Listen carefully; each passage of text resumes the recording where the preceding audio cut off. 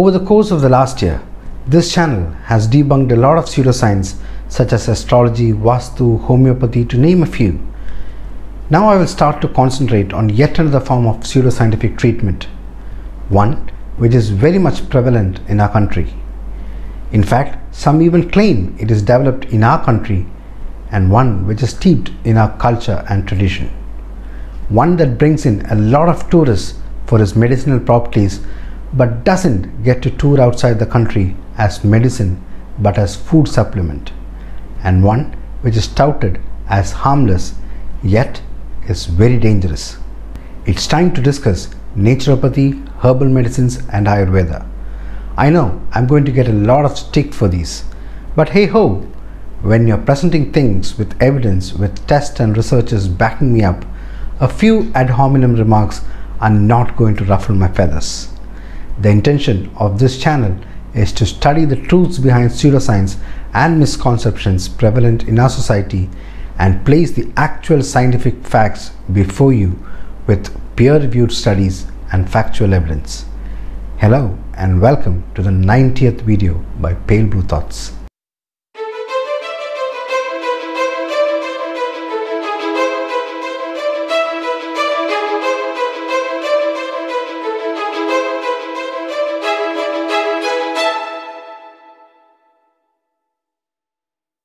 I will start with naturopathy. Naturopathy or naturopathic medicine is a form of alternative medicine that employs an array of pseudoscientific practices branded as natural, non-invasive or promoting self-healing. The 6 principles of naturopathy are these. The ideology and methods of naturopathy are based on vitalism and folk medicine rather than evidence-based, although some practitioners may use techniques supported by science-based medicine. Naturopathic practitioners commonly are found to be standing against modern medical practices such as antibiotics, vaccinations, and surgery. Instead, naturopathic practice relies on unscientific notions, often leading them to false diagnoses and treatments that do not work. It outrightly rejects medicinal drugs and the use of surgery. Instead, it relies itself on so-called natural treatments. It tries to emphasize on prevention of a disease but bases it on the philosophically and scientifically rejected vitalism principle. They claim that they are scientific with a science of their own which is required to prove their reliability, but are widely inconsistent with currently accepted modern science-based medicine. They do sometimes give some good advice about nutrition and exercise, but their core principles are swimming in the sea of quackery. Science-based medicine, on the other hand, follows one standard of practice, and that is on the best available evidence. Naturopathy or herbal medicine promoters, on the other hand, just do what they think is right or follow what is written in their holy books.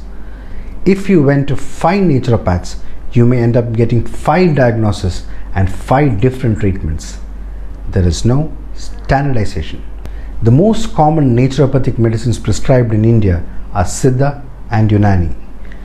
Ayurveda tends to sit separately, even though some of the practices may overlap. Naturopathy sometimes comes in the guise of Prakritik Chikitsa or Prakriti Chikitsa. We have already exposed a main supporter of the same in one of our earlier episodes, Mohanan Nair. As mentioned in that episode, the underlying principle of these naturopathic medicine system are still treating the 4 humors, something that allopathy of yesteryears did before it shifts towards science.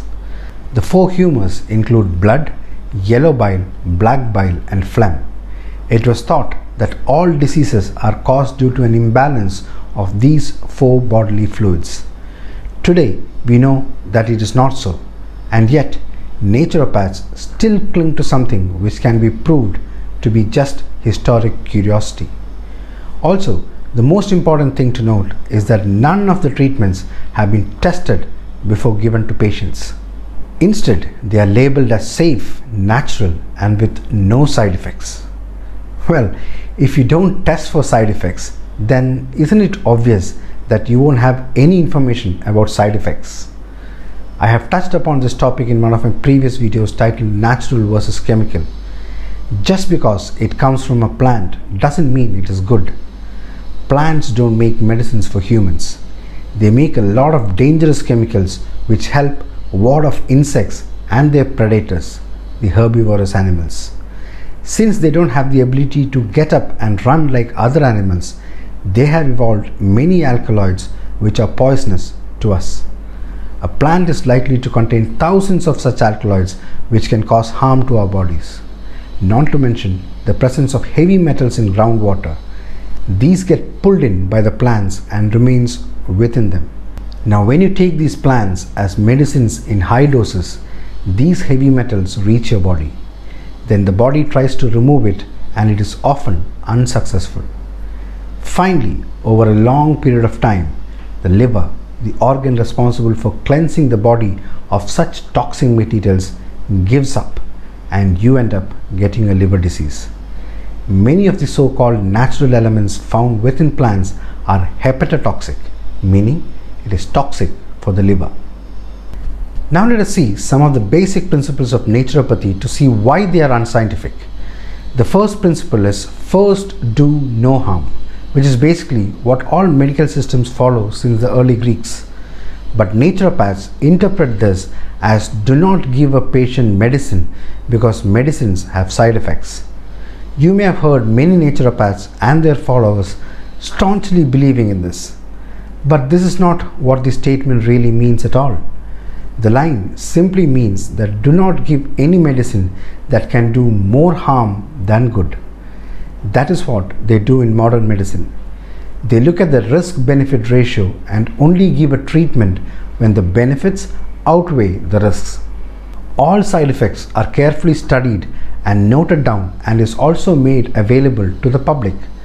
The crucial difference between evidence-based medicine and naturopathy is that in evidence-based medicine, the side effects are identified and studied, whereas in the pseudoscience, they just don't bother. Have you ever met a naturopath who does researches on medicinal plants?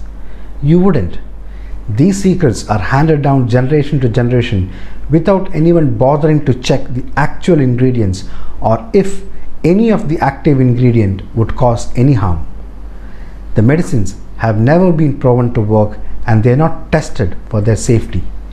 Some of the substances that they use have been found to cause harm without providing any benefit. I intend to do a separate video on those, so please watch out for that. To me, first do no harm means don't use untested treatments and medicines which have not been tested for their safety, because without testing you wouldn't know whether they do more harm than good. Another thing that most naturopathic healers keep parroting is to treat them as teachers or sages. Of course, we all know that. Doctors through their training get expert knowledge which they keep giving to patients. In fact, the word doctor itself comes from the Latin word which means teacher. Naturopaths instead teach patients things which are not true.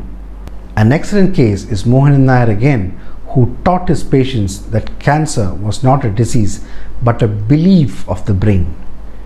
They teach that certain methods have been proven effective when they haven't.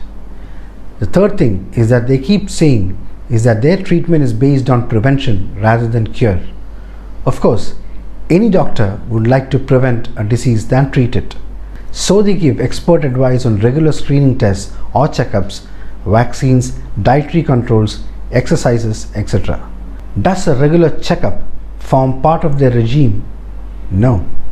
In fact, many people may remember the propaganda that Mohan Nair had let out against vaccines and scanning systems. And he was against the vaccine until the virus, which he said was an invention of the medicine mafia, chose to end his life. Now let us come to the main mantra of naturopathy, the healing power of nature. Their belief is that the treatments don't heal, but the body heals itself. As I mentioned earlier, their base itself is wrong, as they believe it is the imbalance of the humors that cause disease. Ask any naturopath the question, how does their medicine work or act on a human body, and you will never get a satisfying answer, ever.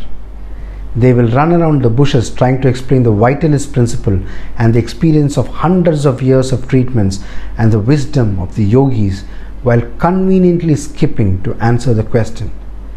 They would have nothing but anecdotal experience to tell you and no peer-reviewed papers or publications in scientific journals. In short, nothing to claim that their method is scientific. Of course, you might also get labeled as part of the medicine mafia for asking that question. Ask me. Let us see how science-based medicine approaches this. Let us take the case of pneumonia, for instance. Antibiotics are given not to heal the lungs. They are given to kill the bacteria which causes the infection in the lungs so that the lungs can heal themselves. Yet another false statement that the naturopaths make is that modern medicine treats only the symptoms and not the underlying cause. This is a wild fox accusation that we hear all the time from all pseudoscientific system practitioners. Let us take COVID for instance. Yes, before the vaccine arrived, modern medicine was treating the symptoms. That is because they knew that this was a virus and the only treatment for a viral disease is using an efficient vaccine. But what do the naturopaths treat? Their books don't have any mention of a virus because they weren't discovered at the time of writing these books. In fact, they deny the existence of the virus like our late Mohan Nair. Also, have you heard of any doctor just giving painkillers for appendicitis or cough syrup for pneumonia? No. If they find out that the cause of a disease is an inflammation of the appendix, they either try to reduce the inflammation or remove the organ itself. Naturopaths fool themselves by saying they are treating underlying causes when they are only treating symptoms. If a patient came with a fever and stomach pain, how would any naturopaths find out if it was due to food poisoning or due to some disease of the lungs or kidney, or if they have cancer? What diagnostic or scanning techniques are there apart from looking at the eyes, tongue and feeling the pulse or feeling around the stomach of the patient with them? All they can analyze are the external appearances, and so they treat the symptoms, and most of the times there is a remission due to placebo effect. But if the actual cause is due to a more serious disease, most often the patient won't go back to the naturopath or seek modern medicine, or in worse cases die. So the naturopath might never know what happened to the patient after the treatment. Moreover, how would they know if the treatment would work? What is the mechanism of action? Has that been mentioned in their textbooks? The answer is a big no. In fact, if you look at the principles of pseudoscientific medicine systems, you can see that their basic rule is that all diseases are caused due to an imbalance of vital force, an imbalance of chi, or imbalance of four humors, or the imbalance of three doshas. One underlying cause. If they claim that all diseases are caused due to an imbalance of vital force or chi or whatever, don't they also have to mention how their medicine treats the imbalance? Alas, that vital information is not mentioned in the books because an evidence-based approach is not their cup of tea. Modern medicine, on the other hand, identifies at least 9 causes of disease under the acronym Vindicate, plus a 10th one under traumatic injury. Also, naturopathy claims to be all natural. I have said this before. There is nothing called as natural in this universe. Everything exists as chemicals in one form or the other. So what are the chief problems that I see with naturopathy? 1. They use unproven treatments and they pretend they have the proof. Most of the treatment methods are nothing short of fantasies and weird imagination. You don't believe me? Wait till I reach to Ayurveda. They disregard what modern science has found out and they rely only on anecdotes. Their medicines and treatment methods have remained unchanged for centuries now, whereas the world and pathogens and our understanding of them have changed drastically. Updating, as you know, is not one of the features of any pseudoscience. They try all combinations of their medicines without any rationale. If a patient gets worse off because of their treatment, they usually send them to a modern medicine hospital as they don't have the experience to handle these situations. They don't have the knowledge or experience or education about handling emergencies. They seem to think that if they can prove modern medicine doctors as bad, that proves their system of medicine. Hogwash. For their medicine to be accepted as science, they need to bring in their evidence based on the scientific medicine. Plain doctor bashing won't prove their methods. In fact, it is a logical fallacy called the two-co-quake fallacy. They claim that modern medicines have side effects. Yes, and I have said this before too. Anything that has an effect will have a side effect. And if you claim to have no side effects, well, you know what I'm saying. And lastly, the most important point of them all, they don't test their medicines either for efficacy or safety. So you are at the mercy of Lady Luck and Sir Placebo. Do I need to say any more? So why do people still opt for these charlatans? Well, the word natural sounds good to most people. They think that the nature is made for them and for them only. They have poor understanding about how the universe functions and, most importantly, zero understanding of evolution. Naturopathy offers hope, simple solutions and answers. Unfortunately, there are false hopes, imaginary explanations and wrong answers. They may have had a bad experience with modern medicine or modern medicine doctors. Some of them are scared about the side effects of medicines. We have seen plenty of examples in the last 6 months where people fear the side effects of the COVID vaccine than the actual disease itself and refuse to take the vaccine. A naturopath tends to spend a lot of time with their patients asking about their family, children, small talk, etc. as they have more time in their hands. This is comforting for a lot of patients. Many are influenced by new age fads and scrupulous marketing gimmicks.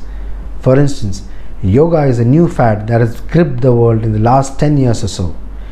People are bound to make a beeline for fads just like they do with TikTok videos or reels. Medicine supplements labeled as natural and herbal are yet another fad that is just as rubbish and have no real benefits but come with a lot of unwanted side effects. And many of these treatments cost less. After all, if all you have to do is to take a few spices out of your spice box in your kitchen or some plants from your garden and administer it to people without tests or research, what cost would they incur? Less access to modern medicine facilities and less education, especially in villages, often lead them to these charlatans. If you have travelled along any major roads in North India, for instance, you would not have missed tents advertising these bogus treatments. Even among the educated, there is a serious lack of scientific temper in our society where people would believe anything would cure a disease. And finally, a false sense of pride in our past and history and the indoctrination by our parents and political parties that we had a rich and varied history that we need to go back to. I have said this before. There are things in our history that we can be proud of. Accept that. There are things which needs to be modified as per the new world around us. That need to be modified. But there are things that we need to discard as they have been proved to be useless numerous times. They ought to be discarded. And naturopathy and its allied systems belong in there. I will stop here for today in the hope that you like this video. This is just a start of a really long series of videos where I would dissect many pseudoscientific medicinal practices, including Ayurveda. Yes, you heard that right. But since I am not a medical professional, I will be seeking the help of some experts to guide you towards the right forms of treatment. We are nearing our 100th episode, and shouldn't there be some dhamaka for that? Please click subscribe if you want to watch that. Until next time, it's bye-bye from Pale Blue Thoughts.